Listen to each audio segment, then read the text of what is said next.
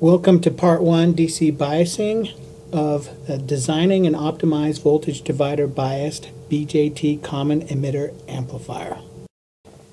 The invention of the transistor marked the beginning of a technological revolution that continues today. The bipolar junction transistor is typically used in one of two ways, either as a linear amplifier to boost or amplify an electrical signal, or as an electronic switch. This lesson is going to focus on the application of a bipolar junction transistor as an amplifier. So if you haven't already, I highly recommend that you go and read up on transistors, any textbook, or even look up some information online. The book that I use, I've got listed here. It's the Floyd Electronic Devices Conventional Current version. So here are some common electronic laws that we're going to use to help us calculate this DC bias circuit. Now hopefully everybody is really familiar with Ohm's law and how to work it back and forth. But the gist of Ohm's law, or the basics of Ohm's law, is voltage is equal to current times resistance. Kirchhoff's voltage and current laws are also very important, and we're going to use this heavily to calculate this circuit. But Kirchhoff's voltage law states that for a closed loop or series path, the algebraic sum of all the voltage around that closed loop should equal 0. Kirchhoff's current law states that the algebraic sum of all the currents flowing into and out of a node should also equal 0. BJT transistors are current-controlled devices. The DC current gain of a transistor is the ratio of the DC collector current to the DC base current and is designated as beta. So beta is equal to the collector current divided by the base current. Beta is also a manufacturer's specification and is listed as a range. The term HFE may be used interchangeably with beta on the data sheet. So those two terms are interchangeable. A curve tracer is a device that's used to measure a transistor's beta. So if you don't have access to a curve tracer, just use the center point of the range from the data sheet. So saturation is the state of a BJT when the collector current has reached its maximum. So what does this mean? It means that any further increase in base current, the collector current's already max. It can't go up anymore. So basically, beta has lost control. At this point, the transistor acts like a short, VCE, and VCE is approximately 0 volts. On the other side, cutoff is the point at which the transistor is acting like an open. So there's no current. IC is 0. So any decrease in IB, IC is already 0. So it's in cutoff. The transistor is acting like an open. And VCE will be equal to VCC. Now the active region is between saturation and cutoff. And that's where we want to operate if we're building an amplifier. We want to operate in that active region. Here's a standard format for a voltage divider bias transistor circuit. We've got R1, R2, RC, the transistor, and RE, with the base of the transistor connected between R1 and R2. In order to optimize this circuit, we need VRC to equal 45% of VCC, VCE to equal 45% of VCC, and VRE to equal 10% of VCC. So let's add a voltage here. Let's pick a VCC of 10 volts. If we give VCC as 10 volts, that makes VRC 4.5 volts, VCE 4.5 volts, and VRE 1 volt. So for a common emitter amplifier, Z out is equal to RC. Now we don't know RC yet. We only know VRC. which is 4.5 volts. In order to be impedance matched, we want our load to match our Z out. So in this case, if we know what our load is going to be, our RL, if we know that it's 1K, we now know that we want our RC to be equal to 1K. So now that we've got RC at 1K ohm, we can determine the collector current. We know that VRC is equal to 4.5 volts with an RC of 1K. Now we can use Ohm's law, voltage divided by resistance gives us current, which leaves us with a 4.5 milliamps for IC, collector current. Now let's determine the beta for the transistor. So there's a couple different ways you can do this. You can simply go to the data sheet for the transistor that you have. We use a lot of 2N3904s here, and you can find the beta range and just pick the middle point. For my students, I expect them to use our curve tracer with the data points of collector current set at 4.5 milliamps and VCE 4.5 volts, and that'll get you a really accurate beta for that specific transistor. If you don't have a curve tracer, then just use the data sheet. So let's use a beta of 100 for this example, and with beta known, now we can calculate IB.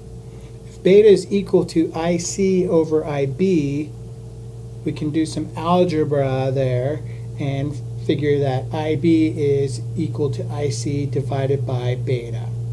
So that gives us 4.5 milliamps divided by 100. That makes IB equal to 45 microamps. Now with IB, we can calculate IE, the current in the emitter.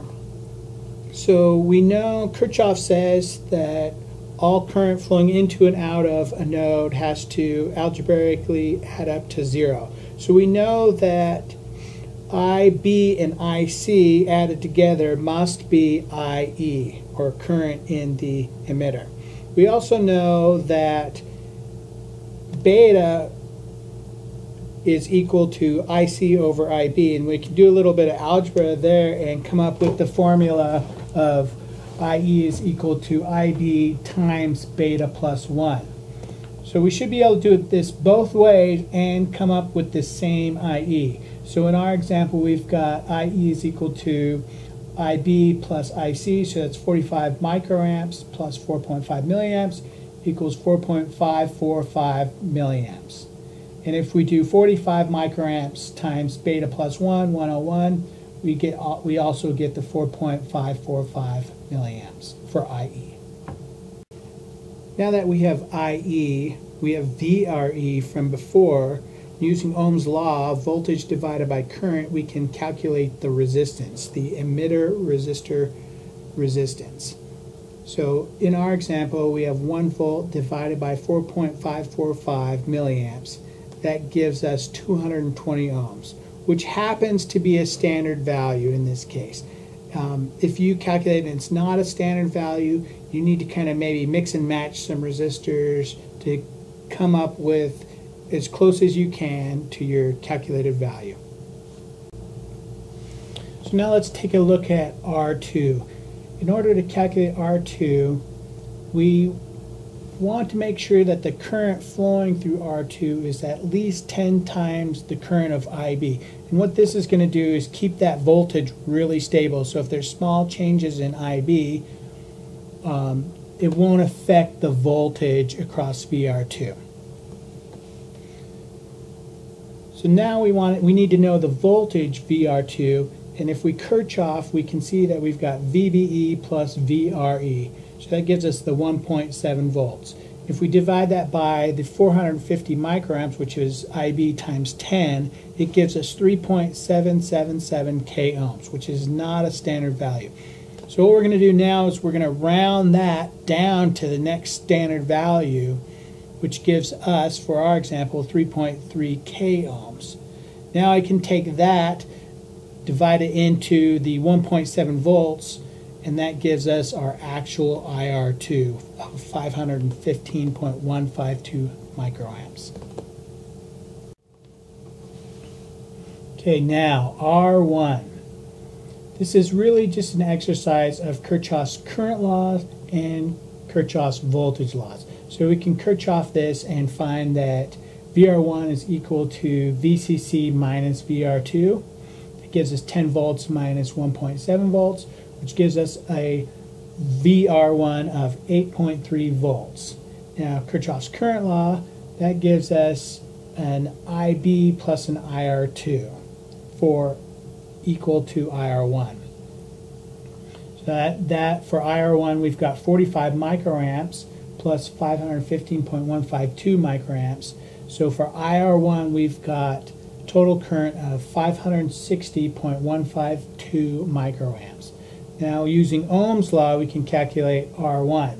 So VR1 divided by IR1 gives us R1.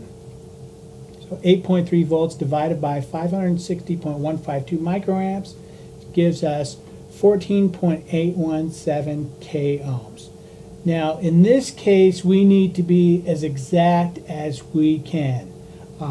Really, we don't want to do too much rounding here at all. So you might need like a 10K and a 4.7K in that slot, or a 15K might work. So that might be one where you might want to try, based on when we measure, we might want to put a 15K in there to start with and see how things kind of measure out, if it's acceptable or not. If it's not, maybe try the 10K plus a 4.7K in that spot. So before we build and measure, we need to make sure that we do all of our power calculations, just to make sure that we don't exceed any specifications. Now, power is calculated by multiplying voltage and current. One thing to point out here is the power for the transistor. So PQ1 is equal to VCE times IC. And the power there, we would expect that it'll match the power at RC, as long as we're optimized. If we're optimized, we have the same voltage and current in both those locations, so we should have the same power. So this is our DC load line. And here you can see that we're comparing IC, or collector current, to VCE, voltage collector to emitter. And at our two extremes, we've got IC sat and VCE cutoff. At IC sat, you can see we're at our max current, where VCE is at its minimum, 0 volts, and at cutoff, we're at our max voltage, VCE, but our minimum, or 0, IC. Our Q point is where we're actually operating at. It's our VCE and IC. So we're at 4.5 volts and 4.5 milliamps. Now this basically shows the three operating regions of a transistor that we talked about in one of the earlier slides. So we've got saturation, cutoff, and the active region between those 2 points. And that's where we want to operate if we're designing and building an amplifier. In the future, in the next lesson, in the AC part of this lesson, we're going to plot an AC load line across and through the Q point. And what that's going to do is allow us to calculate our V out max for the amplifier and our V in max for the amplifier. But we're going to get to that in the next lesson. So here's the final DC circuit. It's a voltage divider bias circuit. To get to this point, we needed the 10 volt VCC and the RL of 1K. From those 2 points, we were able to calculate the entire rest of the DC circuit. I pulled the chart from the handout here, and we've got VCC, VRC, VCE, VRE1. So VRE2 is going to be used to calculate gain, to help get the gain that we need in the next lesson. So right now, just NA that and treat VRE1 as though it's VRE. We've also got VR1 and VR2. So this is a good spot to stop and build this DC bias circuit just as it is on the screen here, and then go measure all these values and make sure that they're pretty close to the calculated values. If there's some kind of discrepancy, then we've got something wrong with either our calculations or the way that we've built the circuit. They should be pretty close to the calculated values. So in conclusion, I did a brief introduction on BJTs.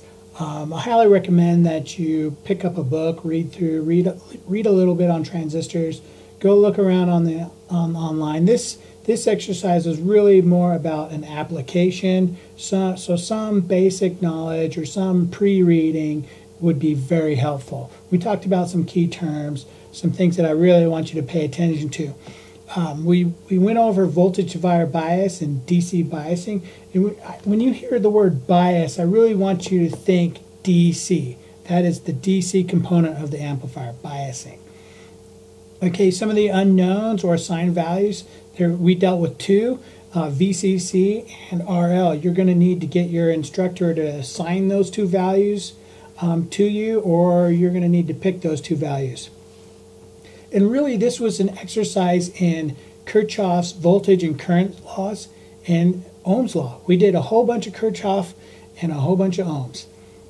And next, we did some power calculations, and there's just nothing worse than the smell of burnt resistors or transistors. Do your power calcs. Make sure that you are not exceeding specifications of your parts. We talked about DC load lines and why they're important. They basically show you visually the three operating regions of a BJT transistor. So the three operating regions are saturation, cutoff, and active region. And we want to be, if we're building an amplifier, we want to be in that active region. We will not be able to amplify if we're biased in cutoff or if we're biased in saturation. We need to be biased in the middle so that AC has somewhere to go. And then finally, we developed our final circuit, and I said, hey, go measure this. Build this and measure it. This is a good spot to stop and make sure we're on the right track. Because if we don't have the DC part right, nothing else matters from this point. So measure, write down your calculations, use that table that's in the handout, and then go measure it. And if it's not within 10%, you probably have some issues. I'd really shoot for 5%, 6, 7% is okay, 10% is probably okay. Anything beyond that, then you probably have a calculation or a build error that needs to be resolved. Okay, so we're ready. If you've got your calculations and your measurements are matching up, you're ready to move on to the next section of this exercise or lesson, which would be the AC section. So part 2.